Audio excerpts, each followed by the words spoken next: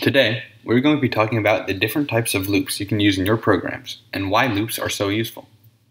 Firstly, what exactly is a loop? A programming loop is a statement that is used to run certain instructions repeatedly.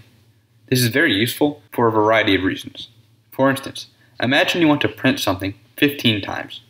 Sure, you could just copy and paste the print statement 15 times, but this is really annoying to have to do and becomes even more unrealistic when that number goes up to, say, 100 times or so. This is one way that a loop is useful. Instead of rewriting the same instructions over and over again, simply place the print statement inside of a loop, and it will occur as many times as you would like. There are three different types of loops that I will discuss in this video. Firstly is the for loop. A for loop is very useful for situations such as the one described above, where you would like to instantly carry out some set of instructions multiple times. This is because a for loop occurs entirely in one iteration through your program, which is seemingly instant. The syntax for a for loop varies depending upon the language. However, it typically depends upon an integer value, which you give an initial value, an operation, and a condition.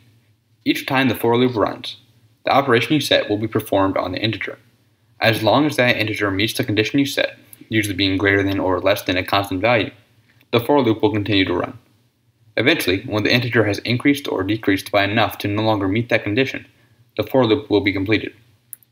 Make sure to set up a condition that, given the initial integer value and the operation, will at some point no longer be met, to avoid creating an infinite for loop and crashing your program.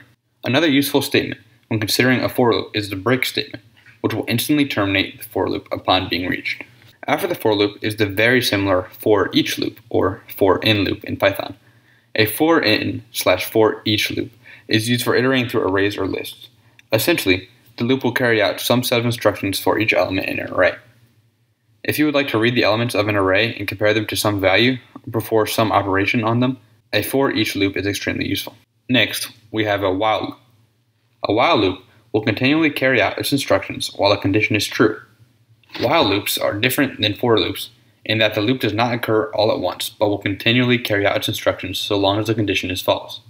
Like with a for loop, you can make the condition such that it will eventually return false and exit the loop. However, while loops will not crash your computer should you create an infinite loop.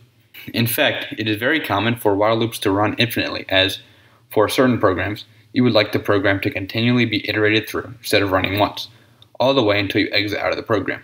When programming a game, for instance, a while loop would be used to iterate through your code, continually refreshing the screen as the game runs. Creating an infinite while loop would simply be done using the syntax while true, as the condition true will always be evaluated as true, and thus the while loop will continue to run always. Next, we have an extension of the while loop, the do while loop. Do while loops are very similar to the while loops, except that they will carry out their instructions at least once, even if the condition is false, and then will carry on such as a basic while loop would. Essentially, loops have many useful functions.